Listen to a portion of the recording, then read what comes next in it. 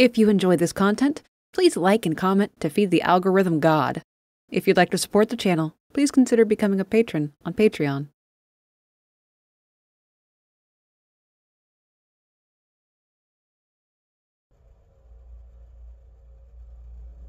When Mikolash was cut down and the Good Hunter continued their ascent through the nightmare of Mensis, the cries of a baby began to ring out. But what is a baby doing here? Why is the ancient Thumerian queen Yharnam here? She looks up, not acknowledging the hunter. Nearby is something most precious to her, something that she's been denied. Nearby is the answer to what Yharnam cries over, an empty stroller. It's her Mergo, but she can't go to the child, so the hunter approaches in her stead. Mergo was put into the care of another. Its father, formless Odin, perhaps dictated this to be in an effort to keep it alive. Though Mergo itself is a great one, so one could believe that Mergo itself dictated this being to act in its mother's stead. Regardless, remember, the children of the Great Ones never lived to be born. So the Great One seeks a human surrogate to carry their children. Mergo is the product of this, and when it was taken from Yharnam, it went into the care of another cosmic being who acts as Mergo's wet nurse. And she's beautiful, isn't she, in a way? Whatever called the wet nurse to perform its duty chose wisely. There's no amount of insight that could reveal the true face of the wet nurse. She does everything in her power to protect the formless Mergo, even keeping it away from its mother. The hunter is no longer a fresh combatant and engages this beautiful, mighty being in a fight that carries on for what feels to be hours. She dances and spins, brings darkness over the arena, attacks us too to ambush them. Ultimately, for better or worse, the hunter takes the upper hand and dispatches the wet nurse. Nearby, little Mergo cries for a bit, though only for a few moments before the baby goes silent. Yet more time passes and the faint weeping of Queen Yharnam also ceases. Then it is made known. The nightmare has been slain. With the wet nurse no longer taking care of Mergo, one may choose to believe that Yharnam is finally able to approach her child, to take Mergo away, to be free of this place, thus ending the nightmare of Mensis. Another piece of an umbilical cord is left behind, part of a child Great One that the hunter has seen before. They now possess two of them. There is one more thing that needs addressing before departing from this wretched place. The Good Hunter remembers something in the upper level of the school, attacking on the bridge, inciting madness to those who approach the loft. And they have a pretty damn good idea of where they were attacking from, so a little detour before departing, back to the middle level of Mergo's loft to find them. It's a nightmare run to make. There are maddening creatures all across the bridges here that incite a frenzy on those exposed to them for too long. But eventually the hunter finds a lever, and a lever seen must be a lever pulled. It just so happens to drop something suspended in a tower down into a pit, and it looks fleshy. That was what was inciting the frenzy, but we can't just leave it be, can we? Following it down into the pitch black of the loft's underbelly isn't a positive feeling. It's quite terrifying, actually. If it weren't for the light on the lift, it'd be impossible to make heads or tails of it, but just a few steps away is the brain of Mensis. And while it is absolutely rotted, it's not hostile. It doesn't do anything except lie there, its many eyes not even tracking the intruder.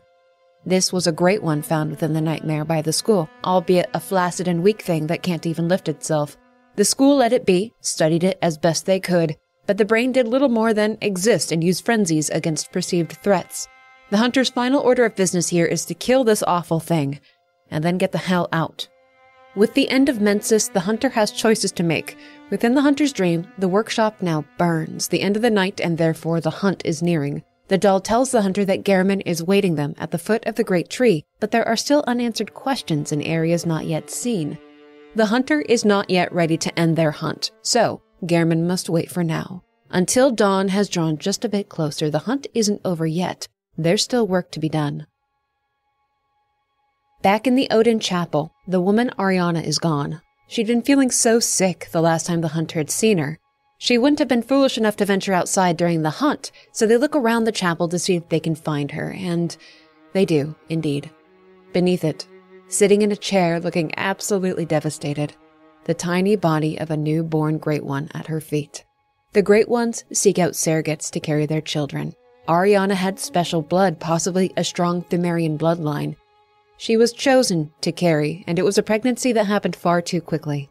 What Ariana was forced to give birth to is a terrible little thing that chirps at her feet. She half weeps and laughs at what's happened. Her wits are starting to leave her. She's cracking. So the hunter makes a terrible choice, one that is not theirs to make, but the hunt is drawing to its end. The hunter snuffs out this new life, killing the newborn Great One, not knowing that it would kill Ariana as well. The Lady of the Night is dead, as is that baby, and left behind is a piece of its own tiny umbilical cord. The hunter now has 3 fragments. There's no time to see to Ariana's body. They have to move on. The nun Adela is just wildly laughing to herself now, no longer speaking. Concern for Yosefka and her patience is starting to grow as she hasn't been answering her door, and she has potentially a very dangerous man in there with her. There was a secret path through the old forest near Bergenworth. It wasn't necessary to use before, but now it feels like a proper time to B&E into that clinic. There is an odd number of human corpses littering the path there, though. It's a long run, but when the good hunter arrives, the back door to the clinic is busted out and the halls are empty, save 2 celestial creatures roaming the halls and a third lying on a table long dead, looking to be the victim of experimentation. Upstairs, a woman writhes, clad in the garb of the church. Who she truly is at this point doesn't matter. All that were in the clinic, save her, are now dead.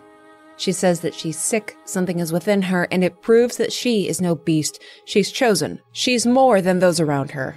Like Ariana, she is with Celestial Child, soon to give birth. Whatever happened here, it's wrong. It's sinister. It's in defiance of what's good in this world.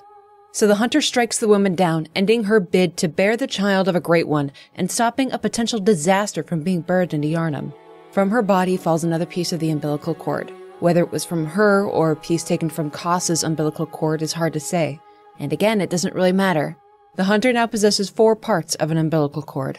Leaving the clinic takes the hunter near where they first woke up, what now feels like an eternity ago. It takes them to the door where they stood and they spoke with Yosefka at the start of the hunt.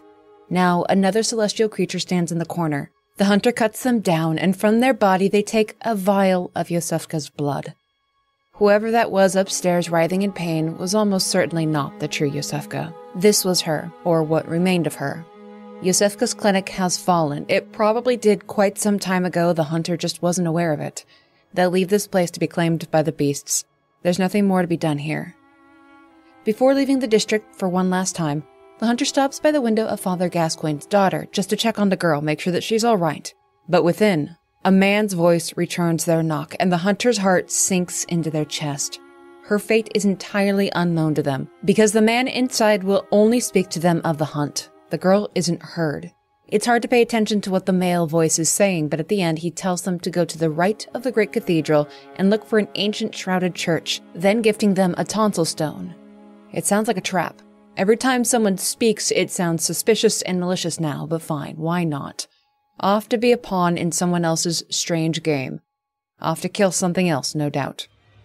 Following the instructions of where that intruder in the window told the hunter to go, lands them in the grasp of one of the amygdala, but not smothered to death. Rather taken to a peculiar lecture hall, tucked away within the remnants of Mensis. The hunter has been here before, en route to the nightmare of Mensis. But before they didn't find something, here there's an intriguing fellow named Patches, the spider. He sounds quite a lot like the intruder the hunter had just heard in Father Gascoigne's home, and he's surprised to see the good hunter here, alive. And he's needy and talkative. He really tries to make sending the hunter into the arms of an amygdala seem like it was a gift that he gave them, not an attempt to get them squished by a space puppy. This sniveling creature serves the amygdala as though they were gods, though he doesn't really seem too attached to them. He speaks of the amygdala as though they were a singular creature, something that the hunter doesn't quite understand, at least not yet. But you know, God, there's just something about this Patch's character. Flashbacks to other lives. The hunter sees themselves being kicked from behind down a pit, being lowered into a giant's arena, being locked in a tower. It's like they've met this fellow before, and the sword just kind of starts swinging itself. Alas, another innocent life taken during the terrible hunt. Oh no, he's probably fine. Actually, don't feel too bad for him. He bounces. At the end of the lecture hall is a strange door that leads to a stranger place. This is the Nightmare Frontier. It seems like a land out of place, because there's not much here that seems to connect it to Yharnam or its surrounding areas. But what calls this place home is a very hostile amygdala that is all too willing to raise arms against the hunter, and it puts on display just how terribly powerful these creatures truly are. If they chose to act against humanity, it would be a swift crushing of them. But the reasoning of the Great Ones is impossible to know. Why the other amygdala are widely docile, yet this one is violent, is hard to say. Killing it is not required of the hunter. They could choose to leave the Nightmare Frontier, leave this amygdala alone. But too much has been seen during this hunt to leave any of these great ones alive. If they are within reach, they will be cut down. And this one is no different. With that errand complete, back within Yharnam, as the dawn approaches, there are a few more loose ends that the good hunter cannot seem to figure out. Calling upon the older hunter, they guide them towards the upper level of the Healing Church workshop, to a weird statue in the Hemwick Tarna Lane, and then to a courtyard left of the Odin Chapel, with a promise of assistance should the need arise. So, first the hunter returns to the Healing Church workshop, and instead of traveling down the tower, they climb it. You see, they've long since had the key to open the door at the top, they just didn't realize it. And through the top of the tower, they find themselves within the Upper Cathedral Ward, the orphanage. But any children that once suffered here are long since gone, either tiny failed experiments or worse. The orphanage itself is overrun with beasts, Pthumerian humanoids, and members of the choir now changed into cosmic horrors. And as they push through the darkness of this prison, they find a sad gathering of the children, now celestial minions that congregate around their celestial emissary in a garden of lumen flowers that haven't yet bloomed. Nothing about this feels good, but it's also difficult to look at these beings and see children, which makes it easy to cut through them. Another product of this city's cruelty ended, another experiment that can never be repeated. And not far away is another innocent that cannot be allowed to continue. Deeper within the choir's domain is the Great One who did not ascend, Ebrietis, the daughter of the cosmos. She was left behind in the ancient times of the Pthumerian Labyrinth, found by the Healing Church, the source of knowledge that led to blood ministration. Without Ebrietis, the blood may have run dry long ago. The city may not have fallen. The blood of the Healing Church a scarce thing for the wealthy few. Ebrietis is not hostile to the hunter's approach. She seems to be resting before a strange altar, upon it a creature that quite looks like Rom. And, quite like Rom, Ebrietis only acts against the invaders once they themselves strike against her. This seems a cruelty. Imagine all the hunter could learn from Ebrietis had they the ability to understand her. But that curiosity is precisely what led to this whole mess. With elder hunters at their side, the hunter brings down this beautiful god that never was. With Ebrietis gone, the secrets of blood ministration can never be rediscovered and acted upon. One less kin of the Great Ones to plague this land. There's nothing more to be done here.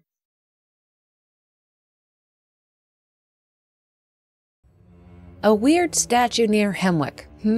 That was where the older hunter had directed them to go next. Back in Yosefka's clinic, they'd found a summons addressed specifically to them for a place called Canehurst. Alfred had mentioned that place. He seemed really passionate about it. Was that letter on the hunter when they first came into Yharnam? Was that why it was addressed to them? Did Yosefka take it while they were sleeping before the hunt even began? It's impossible to remember. Actually, the hunter can't seem to remember anything about their life before the hunt. And, well, sure enough, at the weird statue in Hemwick, a chariot pulls up. And does it make sense? Well, no, and it really doesn't need to.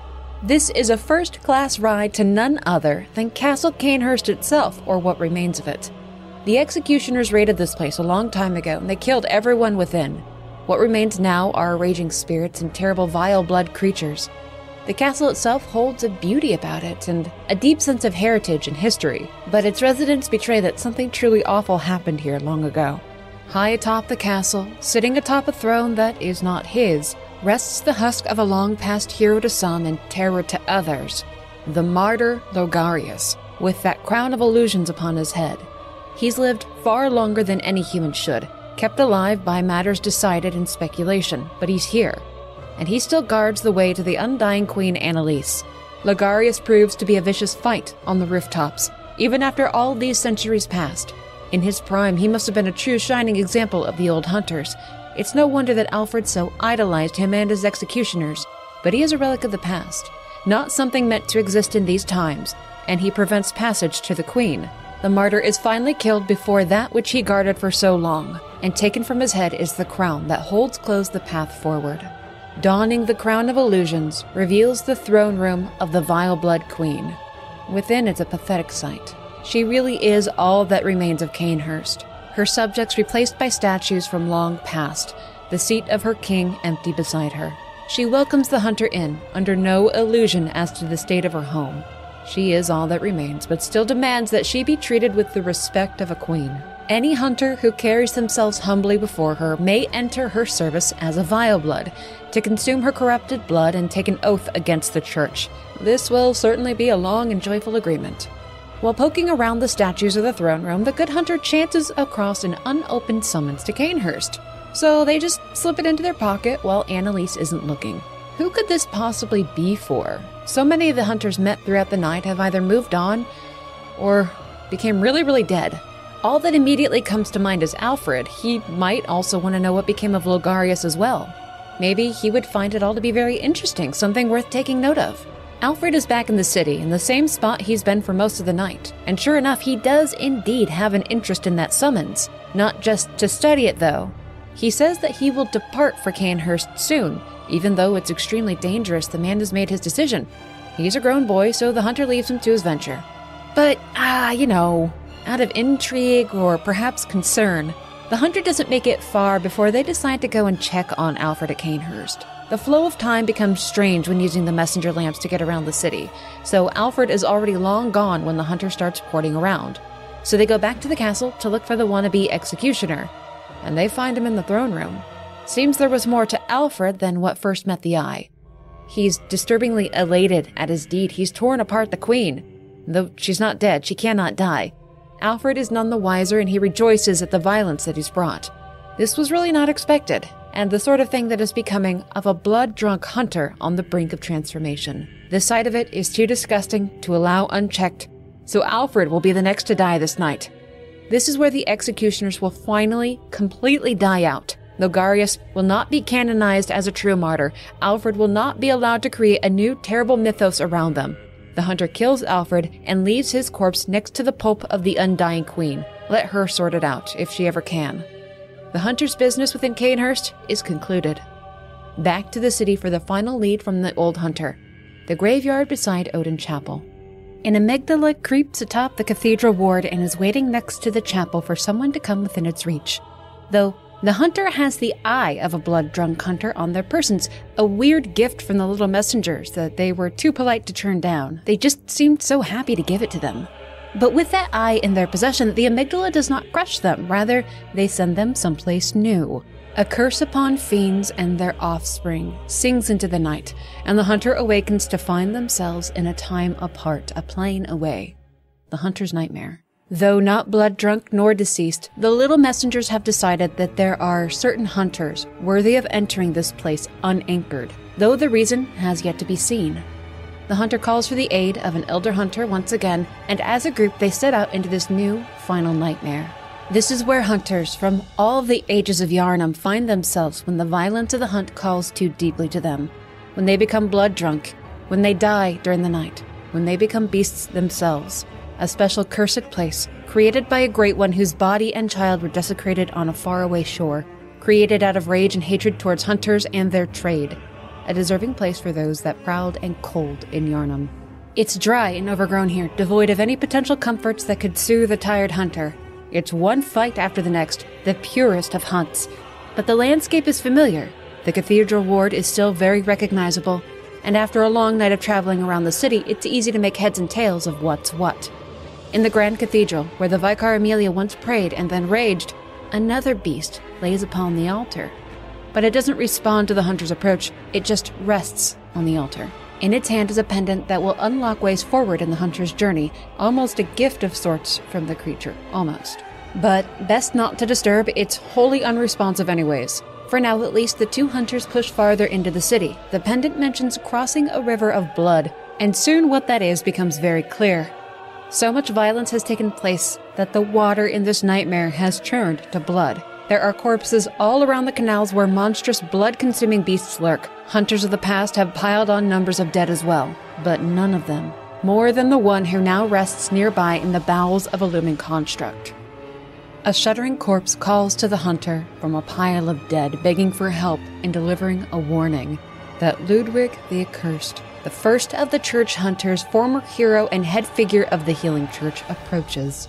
In life, he overconsumed of blood, became a terrifying and new type of beast that Eileen the Crow, an elder hunter of old, had to see put down. Lawrence and Ludwig were both warnings to the church of what was to come, but they were warnings that were not heeded. When Ludwig was slain, he passed into the hunter's nightmare, eternally imprisoned within his body and in the mind of a maddened beast. He is the true source of the bloody river that flows through Yharnam. In life, he was truly a great hunter, a leader, and here he's a devastating opponent that attacks mindlessly, a shadow of his former self. He too delved into the labyrinth of Themeru and brought back with him a moonlight sword that reeked of cosmic magic that supposedly spoke to him in his final days. When Ludwig has been harmed enough, he has a moment of clarity, and he draws the sword, speaking to it, as though it were truly aware, as though it were his teacher. He becomes more himself after this, now called the Holy Blade. He's more dangerous, more at ease. This would be unthinkable to the believers of the church, to see such a mighty champion fall to this sort of insanity. Putting Ludwig down is a mercy he's perhaps unworthy of, but necessary to continue. But it's not so easy that he should die when his fighting ceases. The head of Ludwig still lives, and he speaks. He speaks of his life, a thread of light that he once saw, a mystery that he never felt the need to understand, just to be near it. Then he starts to scream and laugh like he's a wild animal, like beasthood has returned to him. His clarity is gone, and he's disgusting. The hunter delivers the killing blow to Ludwig the Holy Blade, taking away from his body the holy moonlight sword. The hunter is not alone here in the nightmare. There are others of sound mind and some who barely cling to sanity. Not all are outright hostile, yet some will do anything to kill the hunter and their elder guide on sight. The building atop where Ludwig resided is the research hall once used by the Healing Church, where vast and unspeakable experiments took place on the most vulnerable and sickly of Yharnam. Here in the nightmare, their bodies linger on to torment those deemed worthy of becoming a resident, namely, those of the church and the choir that performed the experiments in the waking world. That pendant that the hunter got from that flaming beast resting upon the altar is the key to ascending, an unorthodox elevator mechanism, but certainly a befitting one. But there's something under the elevator too. Before climbing higher, the hunter sends the lift up and waits for the second level of the rise to come up. There's a second altar underneath it, and upon it is the human skull of Lawrence, the once pupil of Master Willem of Bergenworth, the founder of the Healing Church and the first of the cleric beasts. And the good hunter can put two and two together. That monstrosity laying upon the altar in the cathedral, that creature is Lawrence. In Yharnam, it was Lawrence's beast skull that rested there. This is his human skull, hidden away here. How would the beast in the hunter's nightmare react when confronted with his human failure? Well, perhaps the good hunter will go pay the son of a bitch a visit before the night is through. Rising higher into the tower takes the hunter to the heart of the research facility, where the victims of the church's experimentations lurk in perpetual suffering. There are a few that have some semblance of sanity about them, that can carry out very simple conversations or offer prayers to nothing. They speak a name, Lady Maria, and raise their eyes towards a door high in the facility. One of them has on her person a key to a balcony. She's quite intelligent, recognizes that the hunter is not Maria, and makes very specific requests for brain fluid, a request that the hunter will not answer. What's happening to this woman is horrendous. What she wants is abominous. Without learning her name, her story, her end goal, the hunter ends this pitiable creature's life and takes the key from her corpse. Reaching the balcony door is a bit of an obstacle course. It requires reaching the height of the facility to rotate the middle pillar with the stairs attached. One has to wonder what the point of it is. If it was a mechanism to keep patients on their floors and containable, to keep intruders from reaching certain areas, why not just use gates? But griping aside, the balcony door leads someplace very, very unexpected. Another lumen flower garden atop connecting buildings, with kin creatures once again, much like the garden before Ebrietas at the orphanage. But these are much larger creatures, and far more limited in number. These living failures were once people experimented upon to create emissaries that could reach out to great ones. This was the result of that. They worked together to kill intruders in their garden home and used cosmic abilities to beckon beautiful and deadly attacks from the sky. But their life forces are connected, shared between one another. When enough pain has been dealt out, they can no longer continue to recreate themselves, and they fall as one, leaving behind another key. to the great clock tower before the hunters.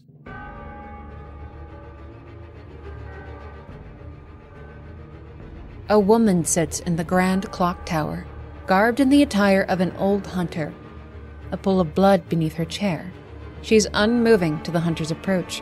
She rather seems like a corpse. But something about this, it just seethes danger. And when the hunter draws in too close, the woman grabs them and rather sweetly chastises them for meddling with a corpse. This is Lady Maria of Castle Canehurst, once a student of Bergenworth and a hunter in life alongside Gehrman, who deeply loved her and created the doll in her likeness after her suicide. Lady Maria partook in the culling of the fishing hamlet long ago, where the Great One Koss washed up on shore. The Bergenworth hunters killed all they could find within the hamlet and then desecrated the corpse of Koss and killed her child. They are why this hunter's nightmare exists, vengeance for Koss to punish them and future hunters for this act. Though Maria was disgusted by their actions, that did not free her from the wrath of Koss. When her life ended, she too passed into the nightmare. Here she guards a secret within the clock tower, intent on keeping curious minds away from it. Lady Maria has no intention of disclosing what it could be. She acts as a self-proclaimed warden of sorts, keeping the nightmare alive and well, perpetuating punishment against the hunters of Yharnam, though what specifically she's guarding has yet to be revealed to the intruding hunters. Lady Maria is indeed a fine hunter and a savage combatant. Her years in the nightmare have not dulled her instincts or made her soft. She's dazzlingly fast and fights with blood rather than just using it. Even two hunters engaging her makes for an exquisitely difficult fray, as she's a constant aggressor and deals immense damage to those who lack attention. Killing Lady Maria here seems like such a terrible deed, but she's steadfast in acting as a guardian to what lies ahead. She does not want the existence of the nightmare to come under threat. There's no reasoning with her resoluteness, so Lady Maria is cut down. And she fades without a word.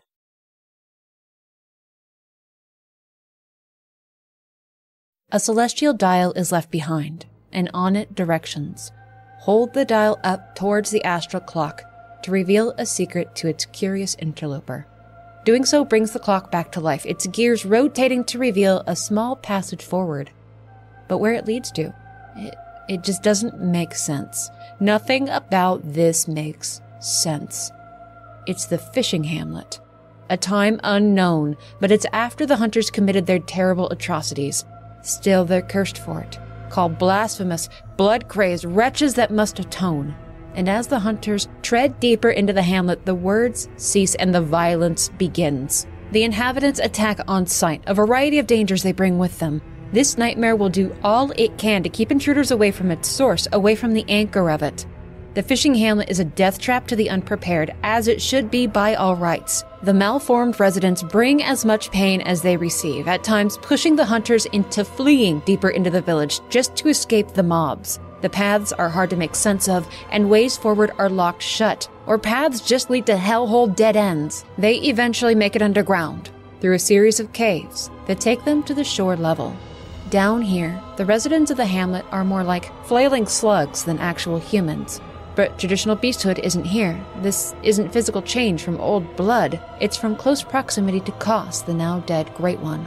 And though she is gone, something most unusual is taking place in a cave underground. A large number of malformed villagers crowd a tunnel, but they're peaceful. They pay no mind to the hunter's approach. Their hands are folded as though in prayer. It's a rather peaceful scene. The hunter brings them no harm, instead passing through the crowd to see what they're worshipping. Her corpse is still there.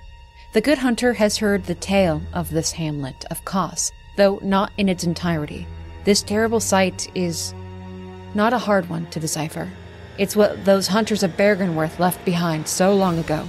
But what perhaps was not expected was that something was still living within the carcass of the Great One. Remember, Koss was with child, and here in this terrible nightmare she tried to preserve the babe. She tried to save her child. So this is her orphan, the poor, wizened child. It's ugly, no? It suffers, yes. Think what one will of Koss, but the orphan did not deserve this. To be shriveled, old, without guidance, carrying its own placenta out of the womb of its mother. This is the child of a Great One, and now the hunter will put it out of its misery. Though it be a child, the orphan is feral, the most vicious opponent the hunters have yet faced. If it had been given a chance to be birthed, to grow, to become a proper great one, it would have been powerful, a true force of the cosmos. Now all it can do is scream and rampage towards them mindlessly. But through the trauma of combat and necessity, the orphan does change, becomes more than it was born as. There are beautiful aspects to this creature, such potential, so much power within it. The fight against the orphan is perilous and long, contained in a small area upon that shoreline near its mother's body. But at the fight's end, the orphan joins Kos in death. But this is not a terrible end that the two meet, no. Something most unexpected happens. The anchor for the nightmare is gone. The hunter's nightmare and all within will fade into nothingness soon enough. The dawn approaches, it will all be over soon. But severing the orphan from Kos frees it.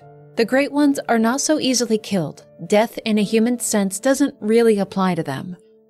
The sweet child of Kos returns to the ocean, freed from the limbo of this nightmare.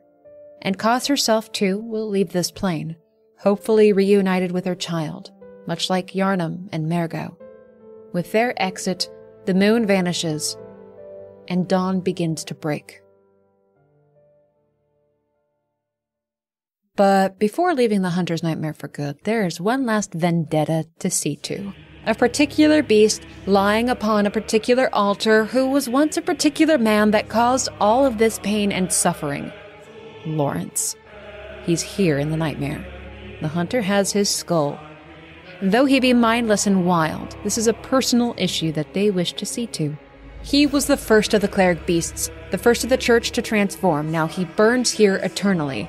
One can only hope that there's enough left of Lawrence, the first Vicar, that he recognizes what's happening to him, that he knows he's being hunted, that he sees of himself what he became, and that he feels shame and regret for what he did in life. But if he can't, then at least he can take a good thrashing and feel some of the pain himself. Perhaps it is petty, perhaps it's cruel, perhaps it's unbecoming of a good hunter, but Lawrence is met out his serving of punishment at the hands of the duo hunters. With this errand complete, now it's time to go see Gehrman. Back in the hunter's dream, the tired old hunter sits beneath the great tree waiting. But something is brewing in the hunter's mind, those umbilical cords. See, those were used to summon and create great ones with the intention of communing with them, with the intention to ascend. But the good hunter knows that something has bound Gehrman here. And though they may not like the man, it's another tether to this world, another great one clinging to some unknown desire in the plane of man. So this is a gamble. Perhaps it will be disastrous, but the good hunter consumes all of their umbilical cord parts before going to seek Gehrman. They will summon a great one with the intention of destroying it, and therefore the hunter's dream. But first, Gehrman.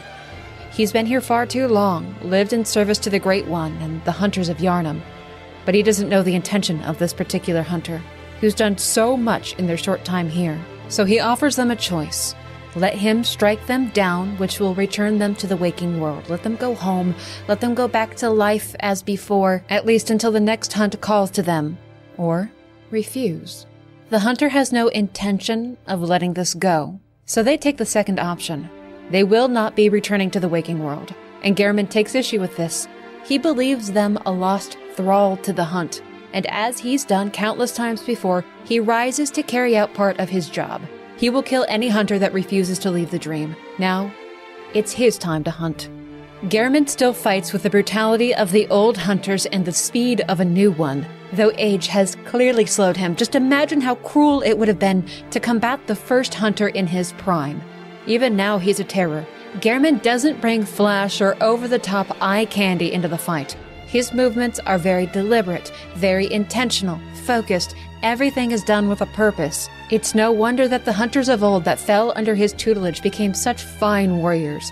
The two fight with all they have left as dawn continues to break. Not much longer does the night have, but the first hunter does not survive this time. After all the years he's served as a prisoner and keeper of this place, finally Gehrman is given rest.